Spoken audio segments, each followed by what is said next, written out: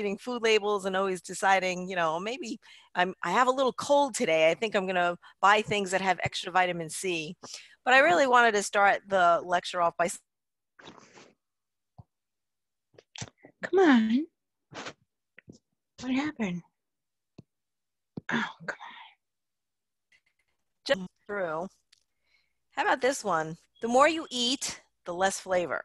The less you eat, the more flavor.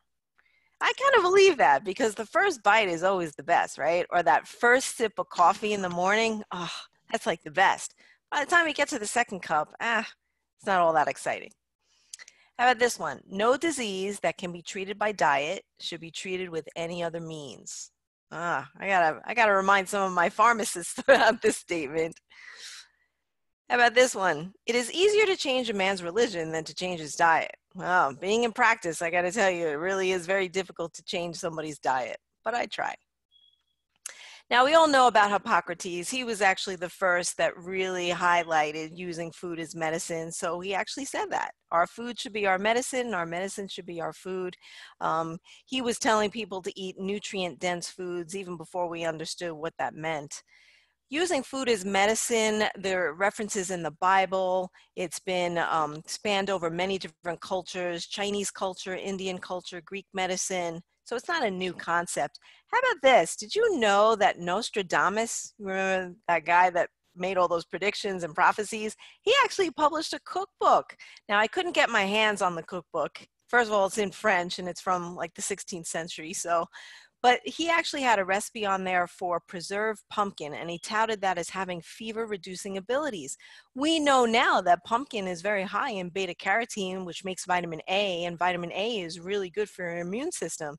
So even though he might not have had the science behind it, it was actually true what he was saying.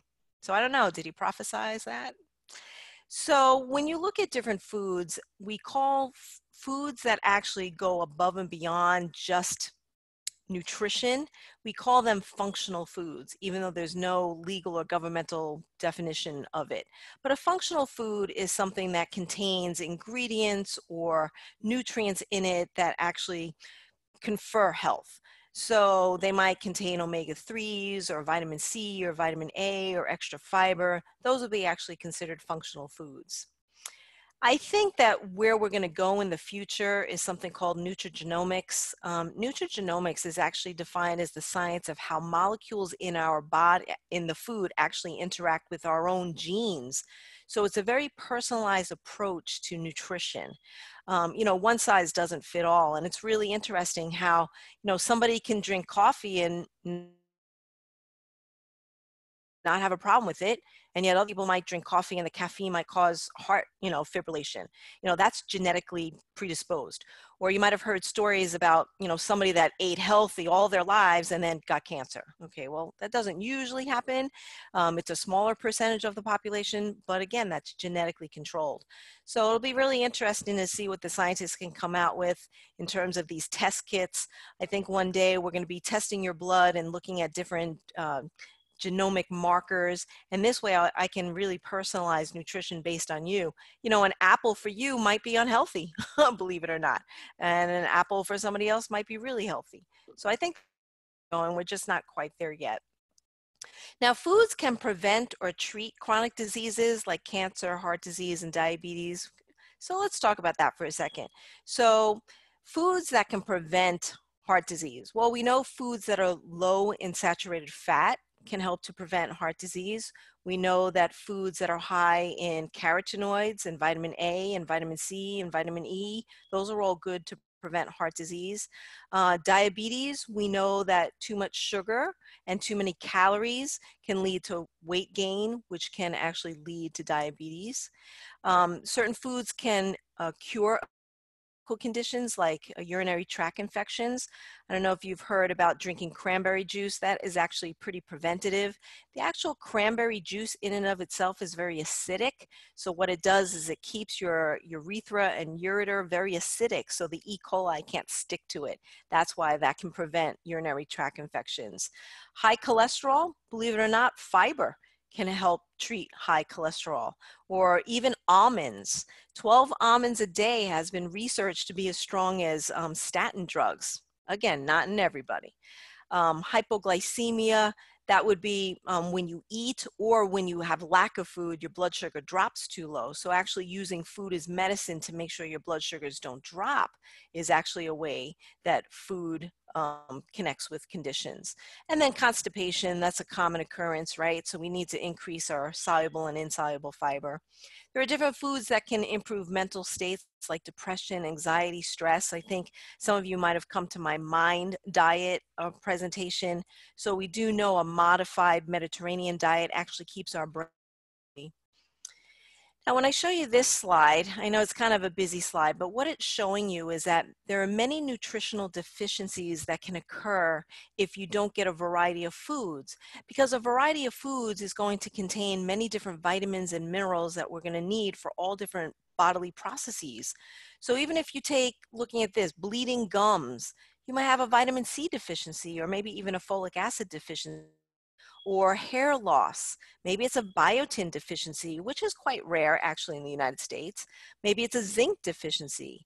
Or maybe if you look at your nails and your nails break really easily, or if they're kind of misshapen, that could actually be an iron deficiency or maybe even a B12 deficiency. So when I actually talk to my patients, I do something called a nutrition focused physical exam. And some of my patients allow me to touch them as well, because I'm looking at different parts of their body to see if I can identify a nutritional deficiency. By the time it manifests on the outside, that's pretty at that point. Some vitamin deficiencies can happen very quickly, and some of them happen over time. Like vitamin B1, which is thiamine. Thiamine deficiency is extremely dangerous. It's pretty rare in the general population, but if you have malnutrition or if you suffer from alcoholism, or if you have on your stomach or your intestines, you might develop a B1 deficiency and develop something called,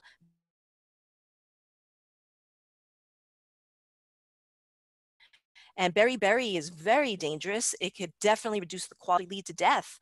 Beriberi has cardiovascular, hurts the heart, and it can also hurt the nerve tissue as well. It even leads to a psychosis called Wernicke-Korsakoff syndrome, which, so when you, boy, oh boy, it's best to have a variety of food. Now, would you take a multivitamin? That would be something that you could discuss with your doctor and your pharmacist, because a multivitamin might be indicated, especially if you can't eat that much.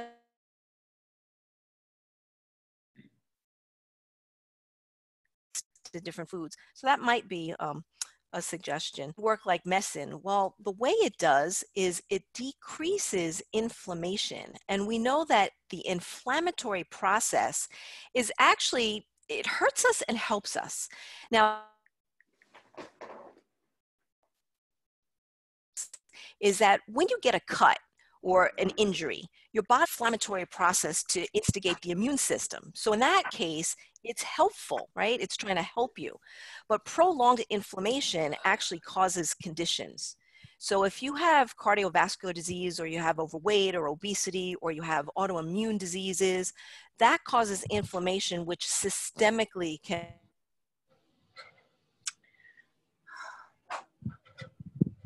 conditions. So food can actually quell some of this. And then as we control that inflammation, we heal and decrease incidences of disease. How else does food work like medicine? It can balance our hormones. When we look at, there's so many different hormones, right? You've got the thyroid hormone, you've got the sex hormones like testosterone and estrogen. You've got vitamin D. Vitamin D is even a hormone. Certain foods can actually balance these hormones, because hormones react in what's called this feedback system. So when you secrete a hormone and it does its job, then it's supposed to cut itself off. So it's this feedback. So what happens is sometimes if we don't produce enough of the hormone, the body's trying to instigate it, hey, secrete the hormone, secrete the hormone. And if you're not producing the hormone, you're in this wicked cascade that just doesn't turn off. A good example of that would be the thyroid. Many of us have thyroid disorders. Now, thyroid gland is very important because it does regulate metabolism, but it's also very important for your heart health. So the thyroid, if you don't make enough hormone, A lot of times we use medications like Synthroid or levothyroxine, but I'm going to show you perhaps a food that to help balance some of our hormones. The other way food works like medicine is it actually is the body. So what does that mean? When you look at the pH scale, we've got a scale from 1 to 10. The pH from 1 to 5, 5.5, 6 is very acidic. And the body doesn't like acidity. That actually can lead to different free radicals and things that destroy cells. So we want our body to be nice and neutral, like in the 7s, 7.5, 7.3. So when you eat certain foods, I'll give you an example. If you eat protein, like most of us do, right? Proteins are good for us. I'm going to talk about that in a minute. But just say you have a nice, beautiful, juicy steak, right? You got a filet mignon and a baked potato and you're having a field day. Well, unfortunately, although the protein's good for us, what happens is that protein makes our body kind of acidic. So our kidneys and our liver and our lungs actually have to work to get it into a more neutral balance. So there are other foods that actually can help do that. So when you look at all these beautiful vegetables and fruits, that actually helps to alkalize the body. So if you are going to eat acidic food like proteins, definitely have it with your fruits and vegetables because that helps to neutralize and balance the body. How else does food work like medicine? Well, it balances blood sugar. We constantly have to have glucose in our blood because that's what gives us instant energy. Not just energy to move from point A to point B, but also to contract our muscles, to make sure our heart is beating, to make sure our brain is functioning. So you have to have a certain amount, a certain range of blood sugar. Now, if you get a blood test and you get the blood glucose read, it usually shows anywhere between, let's see, 120 is about normal, right? Even though doctors don't really want it to go up to 120, so 110 or so. So if every time we eat food, whatever food it is, our body's going to digest it and then convert it into glucose. And if we have excessive glucose, that excessive glucose gets stored as fat. So the way food works as medicine is it can actually balance our blood sugar. So if you eat foods with high fiber, or if you eat foods with good saturated fat, that actually helps to slow down the digestive process so you don't have these surges of blood sugar. So that's why even my patients that have diabetes, I always put them on a high fiber diet because that actually helps to slow down that digestion so they don't have these blood sugar surges, and then it also helps to bring down that blood sugar naturally. The other way that food works like medicine is actually helps to improve nutrient absorption. I'll give you a good example of this. So just say you take your calcium because your doctor said, look, you need to take some calcium. You're not eating enough. Your bones are getting brittle. Okay, take your calcium, but you also have to take vitamin D with it because vitamin D helps calcium to absorb. Another example would be iron. So iron is very good for our blood. Iron is very good for metabolism. But if you don't have enough vitamin C in your system, you really can't absorb iron all that great either. So that's how nutrients actually work synergistic to each other. Now, the majority of medicinal foods that we're going to talk about are plant-based. So it doesn't mean that you have to be a vegetarian. If you choose to be a vegetarian, I think that could be a very healthy diet if you do know what you're talking about. And veganism is becoming very hot on the market. But again, if you're a vegan and you don't know what you're doing in terms of protein complementary pairing, then you can actually make yourself sick. So I think a variety of foods is appropriate, but certainly if you do choose to have just plant-based or veganism, that could be healthy too. But let's talk about the nutrients first. So the first macro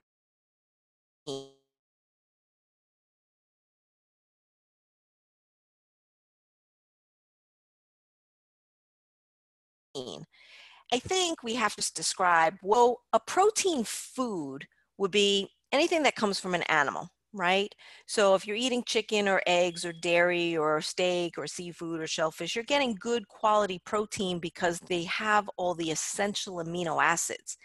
Essential amino acids are those amino acids that we need to build up other protein structures. So we have a total of 20 amino acids, 9 of which are essential that you have to get from your diet. As long as we're getting those 9, we can make the other 11. So what exactly does a protein do in our body? Well, a protein is every single structure of your body, every single one of them, from your hair to your cheek cells to your tongue, your heart, your liver, everything is a protein, but it's also functional. So all your hormones, your blood, your neurotransmitters, all of that is a protein. So if we don't eat enough of it, we are going to become deficient.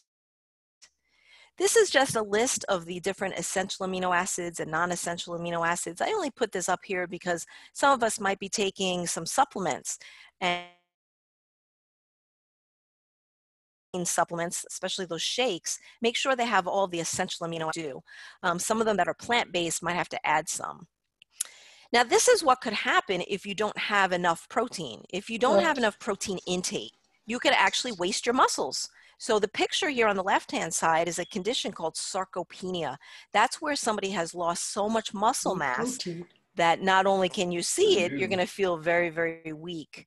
Okay, so definitely protein is important, but how much should we eat? So here's an example of how much we should actually eat. So if we like to do math, since we're at home, you might have a calculator next to you. If you want to figure out how much protein you actually need to eat per day, you take your weight and you've got to convert it into kilograms. And the way you would do that is you take your weight, and I have an example here. Just say you're 150 pounds, divide by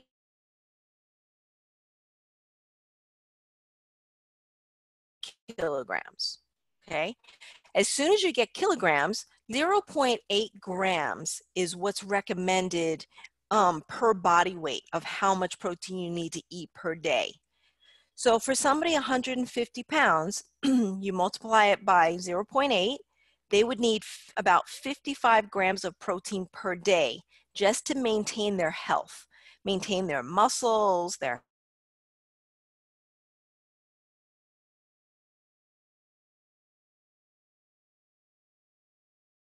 hormones, etc. Female, grams of protein a day. So we're definitely eating enough protein. Actually, some of us are eating too much protein. So let's give you an example of how we can convert that to food. Well, 3 ounces of tuna, or salmon, cod, trout, approximately 21 grams. 3 ounces is only about the size of a deck of cards. 3 ounces of turkey or chicken, about 19 grams. 6 ounces of plain Greek yogurt, it depends on the brand, anywhere between 12 to 15 grams. Cottage, half a cup can give you about 12 grams of protein. 1 cup of milk, about 8 grams. Even pasta, 8 grams. Some nuts, 7 grams. So when we look at a chart like this, it really isn't difficult to get the minimum amount of protein per day, unless, of course, you have an illness or something that might prevent you from doing so. What else does protein do? Well, look at this. Protein builds the immune system. I know next month I'm going to talk about how to make your immune system strong, but I can tell you right now, if you're not eating enough protein, not keeping your immune system strong. Our immune system is composed of white blood cells, antibodies, B cells, T killer cells, so many different cells. And all the cells require protein in order to grow and replicate and do its function. So that's why you need to have enough protein.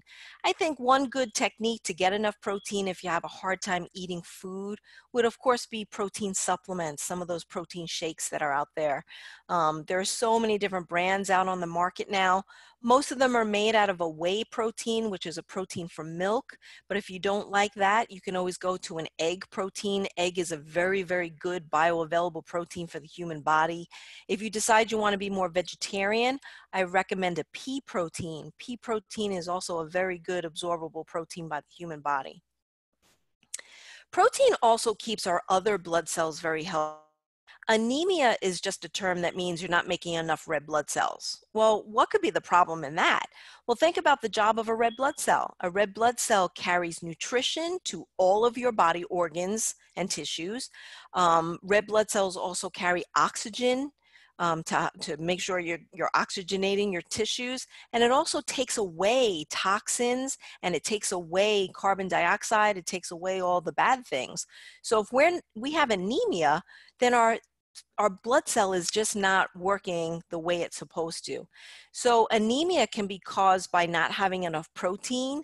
It can be caused by not having enough iron or enough B12 or enough vitamin E or enough B6. So there are lots of different things that actually can cause anemia. So again, because there are so many things that can cause the disease, having a nice variety in your diet will help prevent it. I put this picture on there. Sorry, I know it's not a very pleasant picture, so let's do this one instead. You know, one thing that we do see when you don't get enough protein, it really manifests in your gum tissue.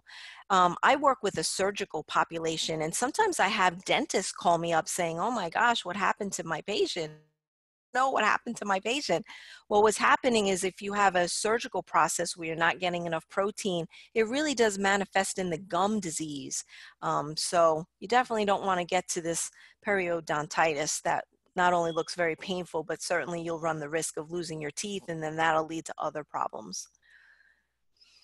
All right, so the next macro I want to talk about are fats. Now, fats get a bad rap just because we know too much fat can actually lead to heart disease. And unfortunately, when you look at the American diet, we just have excess in many things, so we're eating too much fat. But how is fat used as medicine? Well, we have to have some fat, absolutely, because you need fat to absorb fat-soluble vitamins. We have 4 fat-soluble vitamins that are very important to our body: vitamin A, vitamin D, E, and vitamin K. So if you don't get enough fat, you'll have a hard time absorbing those fat-soluble vitamins, and then it's going to lead to a vitamin deficiency, and then lead to a whole bunch of other different problems. Fat is also necessary for our energy reserves. Just say, you know, you get the flu, or God forbid you get something worse and you can't really eat a lot. Well, we're going to be sustaining our life through our energy reserves, which is fat tissue. Fat also helps to regulate our body temperature. Fat is also composed in every single cell. Your brain, your spinal cord, your nerves, all of your cells actually have a component of fat in them. Fat, believe it or not, confers heart health, not saturated fat, omega-3s. So we'll talk about that in a second. And also, it also cushions your organs as well. Now, too much fat, like I said, is very harmful. And why? Well, too much fat can lead to obesity and overweight. And then that in and of itself can lead to that inflammation. So inflammation will lead to heart disease, atherosclerosis, and something called metabolic syndrome. Metabolic syndrome is a triad of a disease. And it's if you have a combination of high cholesterol, high blood pressure, obesity, you know, that's kind of a ticking time bomb. You're either going to get diabetes, stroke, heart disease. So metabolic syndrome is pretty dangerous. And of course, diabetes. So how much fat should we eat? Well, according to all these, you know, smart agencies that govern how much we're supposed to eat, well, 20 to 35% of our calories can come from fat, but 5 to 10% should be saturated fat, because it's the saturated fat that we know harms our health. So trans fat, there's nothing good about it, so I recommend 0%, which is very difficult to do if you eat processed foods. A trans fat is a totally man-made fat that our body has no clue what to do with it. So when we eat it, it just causes harm. So why we want trans fats to be as close to 0 as possible. And cholesterol, less than 300 milligrams per day.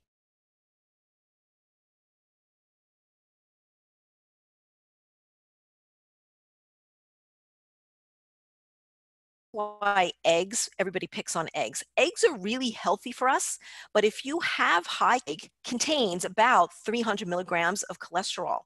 So that's why if you have high cholesterol that you're trying to, you know, take care of, eating whole eggs every single day is just contributing to how much cholesterol you're actually intaking. And then that can, of course, elevate cholesterol levels. All right, so how do we figure out how much fat we're supposed to eat? So I'm just giving you an example. Just say you eat 1,200 calories per day, And your healthy fat, well, how much did we say? We want to keep healthy fat 20 to 35% of our calories, and saturated fat about 5 to 10% of our calories. So you can have about 27 to 47 grams of fat per day, but you want to keep your saturated fat to about 13 grams per day. So I know that sounds like a lot, but it really isn't. So let's give you an example. This is why nutritionists are always saying, look, if you eat animal products, you got to keep it lean, because fat goes along with animal products. So the more fat you eat, the higher your percentage is, the higher the risk. So if you're eating turkey, that's one of the leanest meats out there. Chicken breast, pork loin, lamb shake is a little bit fattier, beef tenderloin, veal loin. So this just gives you an example.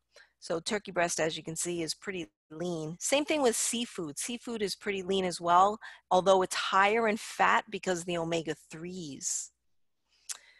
So fat deficiencies can lead to these vitamin deficiencies. I kind of mentioned that already. So just say you get a vitamin A deficiency. I know this looks terrible, I'm so sorry, but not only can it lead to poor immunity, it can actually lead to infections, and it can also lead to wounds that won't heal.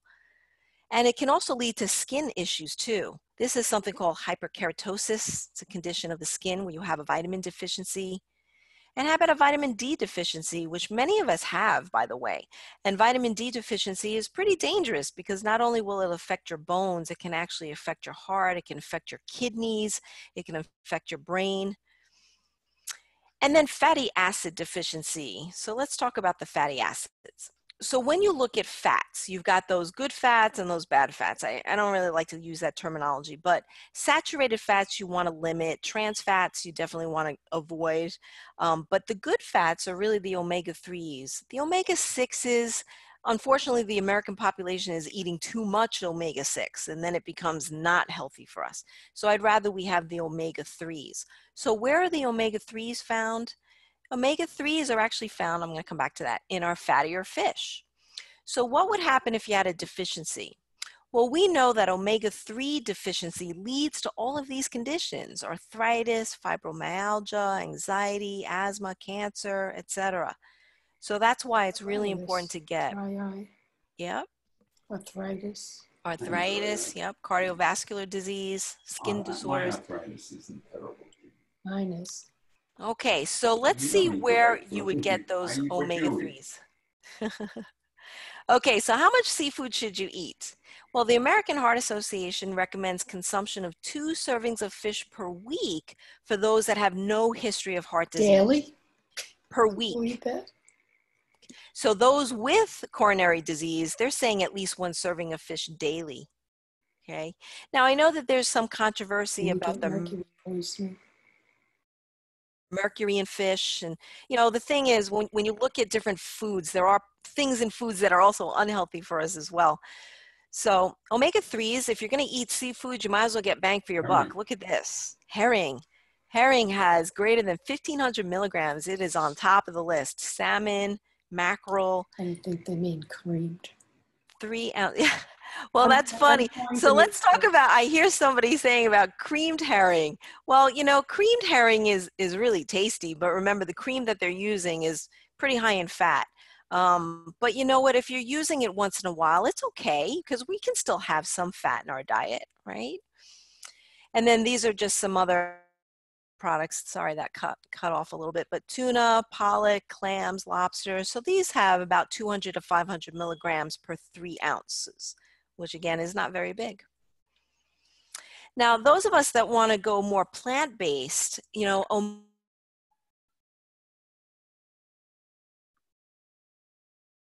found in nuts, seeds, whole grains, soy, beans, what about legumes, seaweed.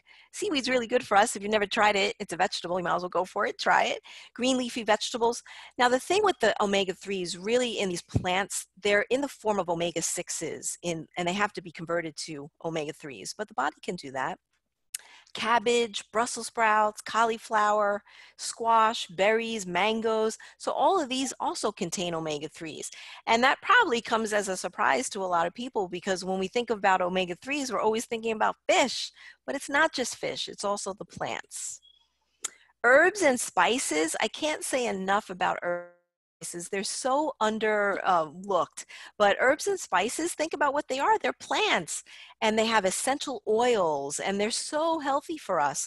So definitely spice up your food with different herbs and spices. And flaxseed, I love flaxseed because it tops the list for the vegetarian source of omega-3s. Look at this, 1 ounce packs in over 6,000 milligrams of omega-3s. You just have to make sure you grind it because that's really how the body can utilize the omega-3s. If you don't grind them, that's okay too. You can eat them. It's going to be a high source of fiber, but you really won't get the omega-3 benefit from it. And I also recommend grinding it yourself because when you buy it ground, you never know just where it's been stored in the store. And omega-3s are very sensitive to oxidation, any kind of air and any kind of sunlight or light. And it actually decreases its bioavailability. So it would be best if you just bought the flaxseed and put it in a coffee grinder and ground it yourself. All right, so let's go to the next macro, the carbohydrates. Now, carbohydrates are not the enemy, but unfortunately, or fortunately, the carbohydrates constitute most of the foods that we eat. So what's a carb? Well, dairy is a carb, right? Because it has the lactose in it. Vegetables, fruits, starches. And remember, starches constitute what? Rice, pasta, cereal, etc. So it's the bulk of the food that we eat. And unfortunately, we're eating too much of it. But if you don't get enough carbohydrate, that could actually be bad, not just for your muscles, but also your brain and your nerve health. We actually need a minimum of 30 to 50 grams of carbohydrate per day for proper brain function. For those of us that have tried certain diets like a keto diet or certain very, very low carbohydrate diets, you might actually experience this symptom almost like you got the flu, like you got this fishbowl over your head. And that's because your brain is struggling to function on the ketones. So you need 30 to 50 grams of carb every day for proper brain health. So what does that look like? Well, you got to look at the serving sizes. Each of these serving sizes that I'm showing you gives approximately, except for the veggies, gives approximately 15 grams of carb. So half a cup of cooked rice or cooked pasta gives you about 15 grams, 1 ounce of bread, fruit, about half a cup of cut fruit. If it's tropical fruit, though, probably go a little bit less because tropical fruits tend to be have more sugar in them. 3/4 cups of berries, so you can actually go up with the berries. One whole small piece of fruit. When we say small piece, we're talking about of a baseball or a tennis ball, so it's pretty small. 6 ounces of fruit juice. These, I'm just giving you the serving sizes per day on average, 4 to 5 servings per day, 3 servings of fruit per day. Milk and dairy, about 12 to 15 grams of carb, 6 ounces of yogurt, 1 ounce of cheese. You can have about 1 to 2 servings per day. It all depends on how many calories you're following. Now, vegetables only have about 5 grams of carbs per serving. So 1 cup of raw spinach only has 5 carbs. So that's why we're always saying eat lots of vegetables because it's very low in calorie and it's very high in fiber. It's really good for us. And for vegetables, when it's cooked, about half a cup is a serving size. So it says 4 to 5 servings per day, but hey, go crazy with your vegetables. They're really healthy for us. They're so healthy for us that there's this whole science called phytotherapy. And it really looks at what are the components in these plants that act for health. This is what's found in plants. So this is such an amazing chart. It gets me so excited to look at it. So phytochemicals are found in plants. And the phytochemicals are categorized as carotenoids, and you might have heard of those before, right? Beta carotene and lutein and lycopene. But there's also the polyphenols, like the flavonoids and the lignins and the stilbenes and the phenolic acids. And you've heard of flavones and isoflavones. So this chart just shows you really all the chemicals that we know of as of right now that are in plants that can confer health in some way, shape, or form. So what do these polyphenols do? Well, the research shows it can help prevent or treat diabetes.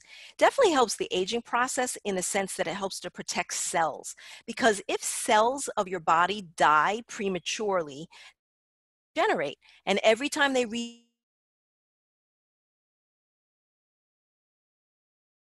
before they really want to regenerate, there's always a chance of it becoming mutated, actually lead to cancer, cardiovascular disease, infections, asthma, hypertension. So this is just some of what we know that the polyphenols do to protect our health. So how do we eat these polyphenols? Well, I'm just going to give you an easy trick. Just eat every single color of the rainbow, because if you eat a variety of these different colors, you're going to get these polyphenols. So let's look at red. If you're eating tomatoes and fruit and watermelon and cherries, yum. They not only do they, it just sounds yummy, but it contains lycopene that can help to reduce free radicals, which helps to reduce.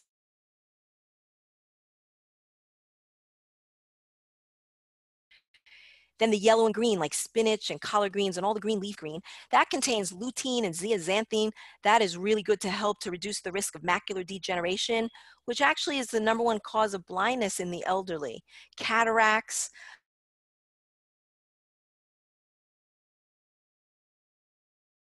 it's actually a yellow-green substance, which actually helps it attack the eye, and that's what actually helps to keep that macula very healthy.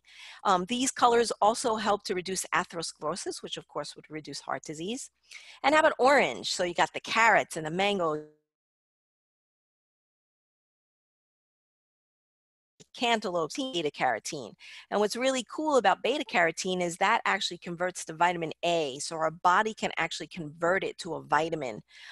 It's good for our eyes. It's good for night to prevent night blindness. Vitamin A is an antioxidant. Vitamin A helps immunity. Vitamin A helps the mucous membranes. So vitamin A is amazing. How about the yellow group? Pineapples, tangerines. Oh, that's orange. Orange and yellow group. Papayas, nectarines. So these contain something called beta cryptolanthin. And this helps cells to communicate. Our cells have to talk to each other, especially cells of the immune system. They actually have to talk to each other. It prevents heart disease. It contains vitamin C, and vitamin C is also an antioxidant. Vitamin C helps to keep our blood healthy. So just really, really great for us. Don't forget about the red purple, like the beets and the eggplant, the purple grapes, blueberries, yum. So these contain a component called anthocyanins, and the anthocyanins help to protect us against heart disease. Also, it contains resveratrol.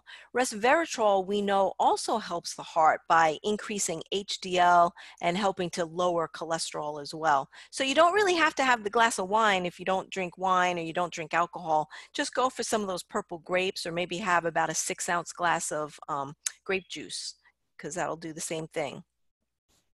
And let's not forget about white. I know white always gets a bad rap too, like the white bread and the white rice, but white can actually be pretty healthy for us when we're talking about the white leeks and the scallions and the garlic and the onions and the endive.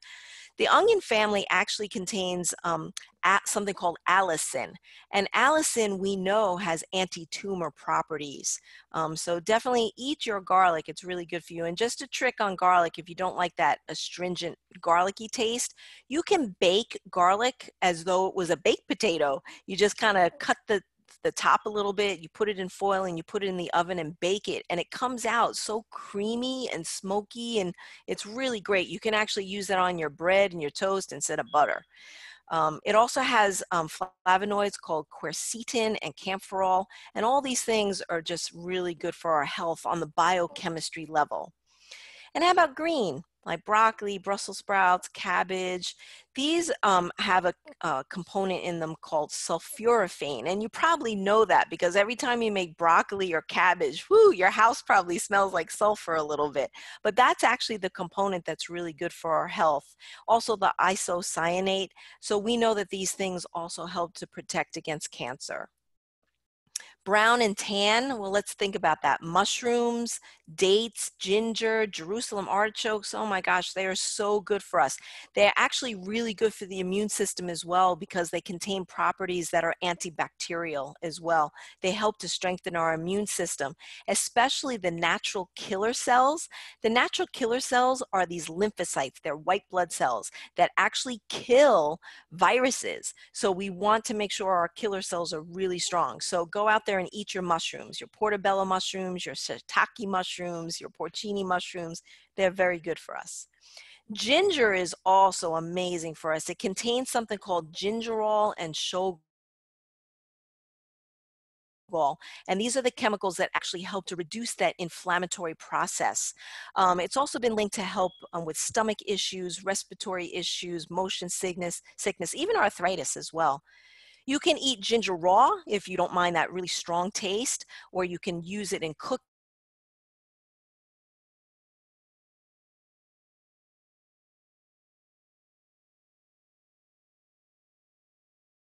tea out of it. It's just really good for us. And what's interesting about this ginger is this is actually amazing. And this right here is a little eye. You can actually plant this and it'll start to grow. So it's just really such a great vegetable. And green tea is so good for us too because it does contain these polyphenols that help to reduce the inflammation. It's also been shown to help with arthritis symptoms as well. And if you're afraid of the caffeine in green tea, what's interesting is that green tea contains another chemical in it that helps to block the caffeine. So you can still drink this. It also contains EGCG, which is a powerful antioxidant, which has been shown to help reduce damage from rheumatoid arthritis. Now, cinnamon, I can't say enough about cinnamon too. It's a spice and it contains cinnamaldehyde and cinnamamic acid, and these are antioxidants. There's also research to show that cinnamon helps to blood sugar as well. So, hey, put some cinnamon in your food. It doesn't just have to be in your oatmeal.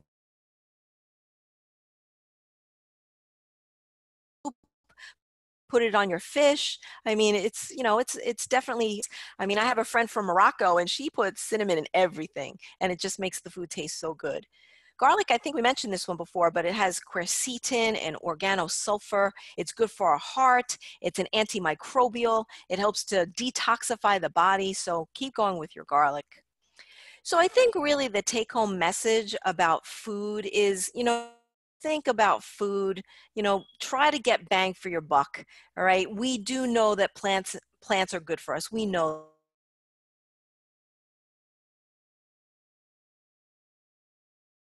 showed you why. Stay within what we're supposed to eat. Try not to overeat on anything because too much of a good thing is not a good thing. Just try to eat a variety of food, track your intake, and change your diet.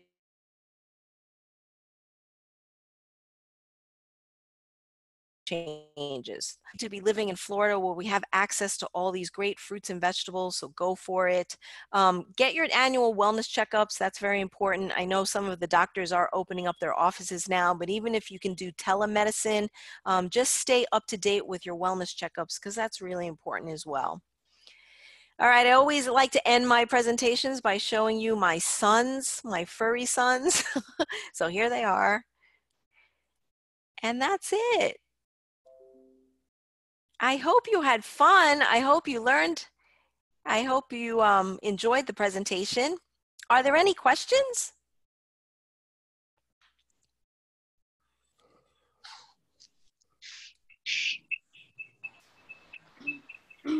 Yes. Okay. I'm following a little bit of the Acid Watchers diet. Okay. And onions and garlic. Yeah. Potatoes are verboten. And I love garlic. Yes.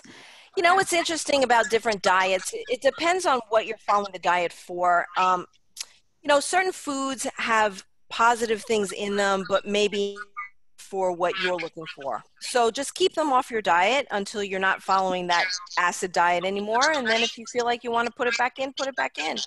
Is it easier to, I mean, can they be cooked? Will that lessen the acidity?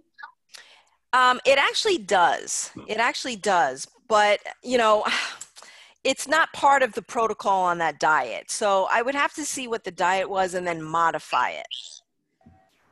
Okay, do you remember the book, The Acid Watchers Diet? It's called the That's Acid Watchers.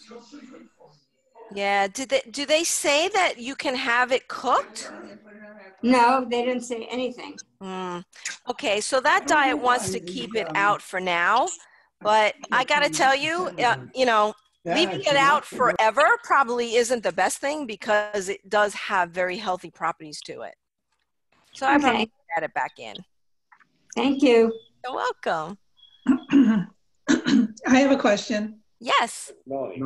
Okay, vitamin D Yes. is somewhat controversial, the amount we need. Yes. It can go from what, like 30 to 100, something like that. Yeah, it can go to 50,000 international units. Yeah. But I just had a blood I don't know why I keep saying recording. I don't know what it's recording. So anyway, what's your feelings about that? Okay, so when I'd rather you eat food that has vitamin, because rarely will you overdose on vitamin D from food. If you do need a supplement, the dosage would be based on what your levels are. So a good example of that would be vitamin D has a range between 30 to about 110, I believe. So if you're at 30, you're still within normal for your vitamin D, but it's optimal. So maybe the doctor might recommend 500 international units or 1,000 international units, something that's not very high. But just say you had 15, you had half of what it should be, then the doctor might want to put you on a prescription dosage of 5,000 international units.